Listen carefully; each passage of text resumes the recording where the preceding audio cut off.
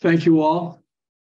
Yes, I'm exploring a scenario that can happen when we have the human race has become a multi-planet species. And the title is, Mars settlement saves humanity. And the scenario I'm testing for is from a novel I have written. It's on sale here. All proceeds go to Mars Society, by the way, not to me. I don't want to collect sales tax on this stuff. Anyway, so it's titled War of the Singularity. The human race is canceled. Whoops. Oh, okay, pardon me.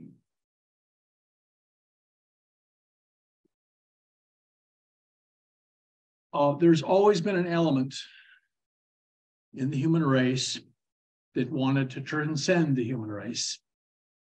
And one of the people we remember most about this is Friedrich Nietzsche, who posited the Superman, the Ubermensch. He says, "Behold, I teach you the Ubermensch. The Ubermensch is the meaning of the earth. Let your will say, the Ubermensch shall be the meaning of the earth. I beseech you, my brothers, remain faithful to the earth. And do not believe those who speak to you of otherworldly hopes." Now, what otherworldly hopes was he speaking of? Well, by that time, they were really looking at Mars with good telescopes. They saw it had polar caps, dust storms, and atmosphere, obviously.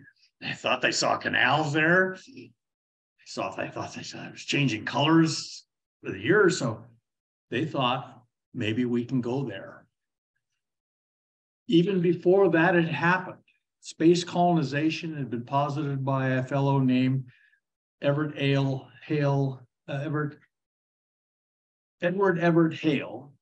who also was famous for writing A Man in Another Country, staunch Unionist before the Civil War. He wrote it to try and prevent the Civil War. And of course, he failed. But he says he wrote The Brick Moon after the Civil War had concluded. And it was about a big refractory space station where people were living in space. So he talked about this before Nietzsche came around.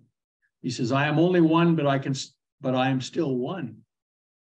I cannot do everything, but I can do something." I love that attitude. By the way, I consider intellectually, in terms of the human race, you guys are at your point in a conflict zone. All right, we're doomed. September 14th, just last month, Byte magazine, Google and Oxford scientists published a paper claiming AI will likely annihilate humanity. Little data point there. Google is working on generalized AI. Okay, now AI, I'm sorry, is the latest hobgoblin under the bed for the human race. We invent new ones all the time. And so it's good that it's near Halloween. Let me put this in mind.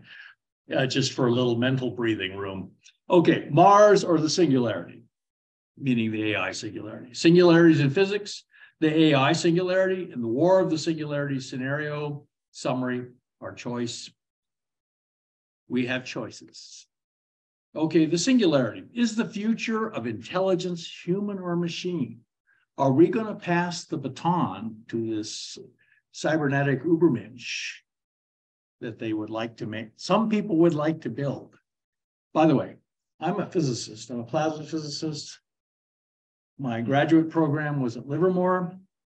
I started there in 1975, and I have the kind of face that people would run up to and say, "John, the human race will be obsolete by 1980 and extinct by the year 2000 because computers will replace it." This actually led to the movie Terminator, that kind of talk, and inspired me to think of this novel, even back then. I didn't have any time to write a novel then. But anyway, okay, are we going to pass the baton to cybernetic systems? Now, a technological singularity in the AI interpretation is a term where a conscious computer much smarter than a human or a community of such computers.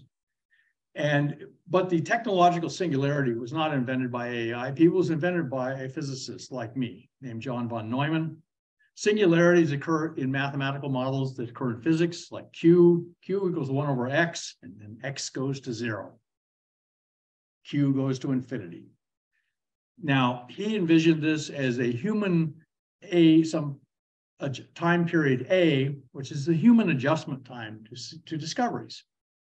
We all know the pace of discovery is increasing. So the time interval between major discoveries, according to the AI people, will drop to 0. We'll have a singularity. The human race will not be able to adjust to this. He was a Hungarian Jewish refugee from the Holocaust. He helped develop the atomic bomb. He started out as the most genteel kind of college professorial type. By the end of the war, he was calculating the proper burst height over Hiroshima to cause maximum death. He saw the A-bomb tested and used. He helped develop the hydrogen bomb. He was worried about the pace of what he had seen happening in World War II, that scientific progress might possibly overwhelm humanity.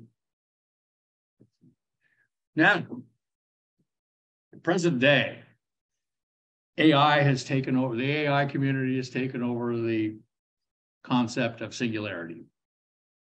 Now, instead of a sanity check, let's do an insanity check. Just how crazy are some of these AI people? And I'm a physicist, remember. I've been listening to them now for 40 years. Does God exist? Well, I would say, not yet. Says Ray Kurzweil. Other AI people I've talked to say they don't pay any attention to Ray Kurzweil, and we shouldn't either. But that's in the AI community. They'll have to sort that out. Now, in the meantime, we have possibly an AI singularity coming in terms of development of artificial intelligence. What about Mars? What does Mars mean to humanity? Well, Mars has been the point of the lens for the development of human intellectual expansion. Mars was the planet of war. That meant it was the money planet for all the astrologers. People would study the sky because everybody was interested in war in the Middle Ages and Renaissance Europe and everything like this. So they pay these astrologers to calculate where Mars was going to be. And they knew the proper time to invade their neighbor, try and take his stuff. So now Kepler used this to become an astronomer, an astrophysicist. He was an astrologer. That's what he did. That was his day job. Or rather, his night job. His day job, actually, he was a physicist.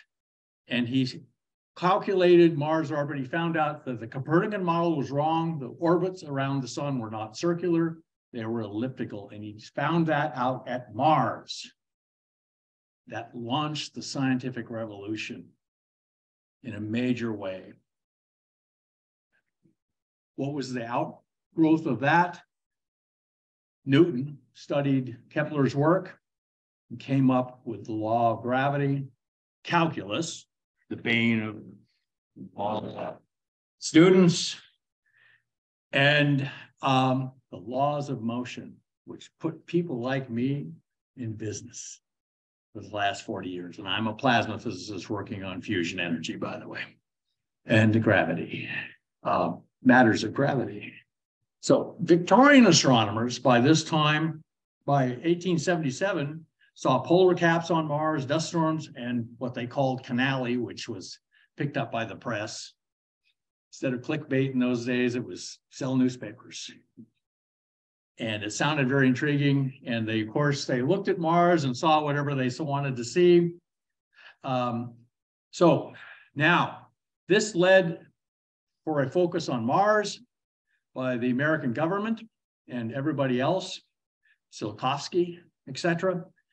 In 1971, Mariner 9 goes into orbit around Mars and can't photograph a damn thing because Mars is covered with a global dust storm from pole to pole for 3 months. There were several Russian Mars probes, and they just simply ran out of time. They quit in orbit while Mariner 9 went into hibernation successfully and then woke itself up. Now, by 1983, they found that this could happen on Earth after a nuclear war, meaning more people would die of cold and starvation after a nuclear war than would die in the initial blasts and fallout. And I worked for 10 years in nuclear weapons labs. I'm working on fusion at one end of the lab. They're working on hydrogen bombs, but we would share office space and sometimes coffee machines with these nuclear weapons people. We possibly prevented a nuclear war because of Mariner 9. How can we establishing Mars settlement help? Later, Mars Viking, by the way, the Great Crisis, the nuclear winter came out in early 1983. By the late 1983, look it up, you had the Able Archer crisis. It was a secret crisis. We were this close to a nuclear war, closer than we had been in the Cuban Missile Crisis. Read it. You can read about it like Wikipedia. I was at a nuclear weapons lab when this happened. I'll tell you, you've never gone through a nuclear weapons crisis until you've been at a nuclear weapons lab. Morale among my colleagues who weren't even nuclear weapons people just collapsed. People talked about just standing out in the parking lot if there was a nuclear war. Instead of going home to help their families, I'm just going to go out and stand in the parking lot with a cup of coffee. One guy said, I'll sit on the rooftop with a 6-pack of beer. I said, finally, he was my office mate. I said to him, Malcolm, what kind of beer would you be drinking? I had myself resolved not to survive a nuclear. I was just going to stand out in the parking lot. So that's how you thought during the Cold War, if you were familiar with the nuclear weapons environment. Okay, Viking in 1976 found evidence of Earth-like watery past on Mars, including a Paleocean. And in the future, we are going to find, I believe, the first proof of ET biology, and that will create the second scientific revolution. So you guys are at point for the development of human intellectual abilities. Now, I like to write science fiction too. I did a succession of what-if scenarios. The great asteroid shoot 'em up. These two women start out as nerdy wannabes in the news business, and they just by accident discover that the asteroid that's supposed to pass close to the Earth is actually going to hit it, and the government has not been entirely forthcoming, especially because it only has 1 year warning. The next one, this leads to them bringing down the UFO cover-up. This is what-if scenarios, what-ifs. Now, this last novel, The War of the Singularity, is them 30 years in the future. They've had raised kids. They're older, slightly wiser. And anyway, so I've had fun with this. So the AI singularity, to some people, this is the end of the human race. To other people, it's it's hard to take it seriously because it sounds like the revenge of the nerds. You ask the AI people, some of these AI people, what's going to happen when the AI take over? Well, I'll become dungeon master.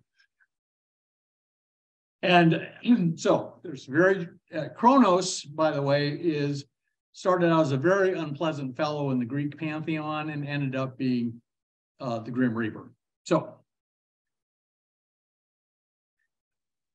singularities are common in physics and engineering and indicate usually failure of a physical model. It means the model, the infinity doesn't actually occur. The model fails, but we use it as information about the system, like a strong resonance.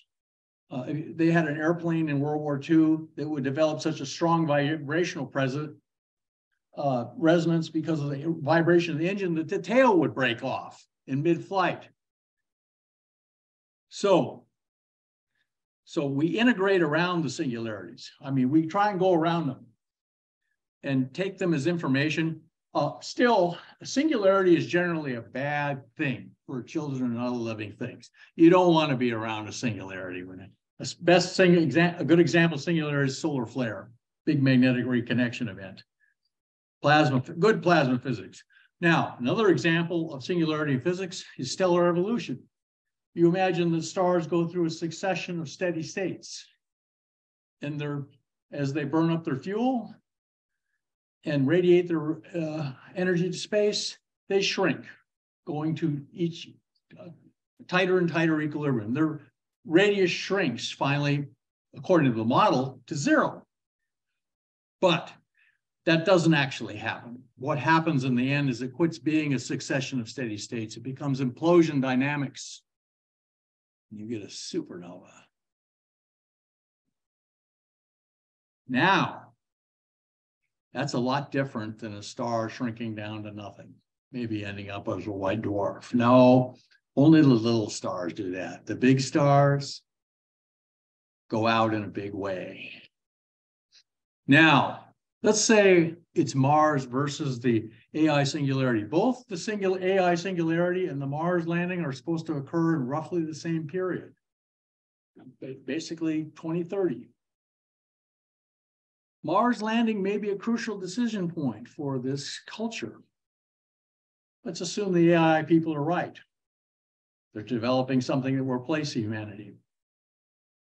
The bifurcation point then is Mars. If we land on Mars, the future is human dominated. If we don't land on Mars, we decide we all want to do explore it as virtual reality, then the futures of intelligence is AI. Now, two visions of the human future. Landing on Mars is essential to ensure the survival of our species. I tend to believe that, said by James Bolden, former astronaut, Air Force general, and became a NASA administrator. Now, the AI version, the possible futures in which a Mars colony makes a crucial difference for humanity are very few. That's an AI researcher with his significant other.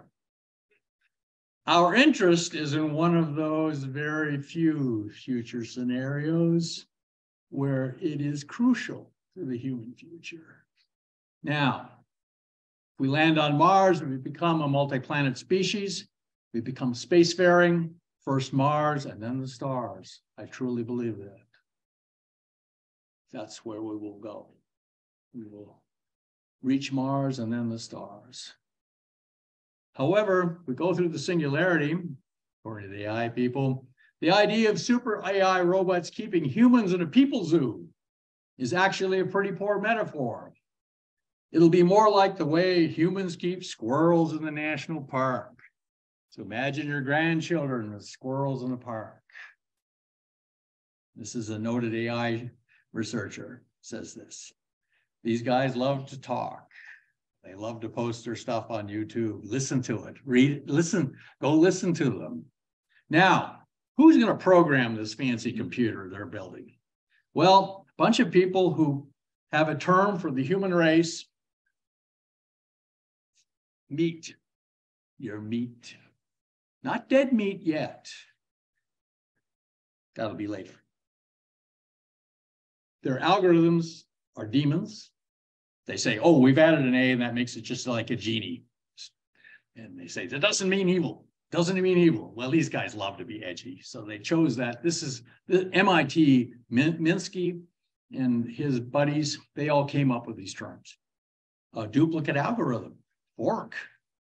Time sequencer algorithm, a crone. Came out the movie Chronos. Check it out on YouTube. Chronos. It's spelled with a K, but it's named after this Greek demigod, the Grim Reaper. And UC Berkeley wasn't signing on to this MIT view. I mean, that's East Coast. We think differently at Berkeley. We think of our demons as little devils, complete with pitchforks. Now, many AI researchers believe they will be uploaded into computers to obtain eternal life. That means they are separating their view of the future from the rest of the human race. They're going to go off someplace else. Human race becomes squirrels in the park. They enjoy eternal life. Now, the real problem is the political AI singularity. Who's going to run this show? I don't care how smart you are. Who runs this place?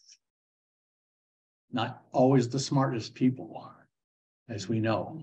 Now, so the political quotient, AI power over the individual, growing. Personal power over yourself. According to the AIs, this will go to max power for the AI.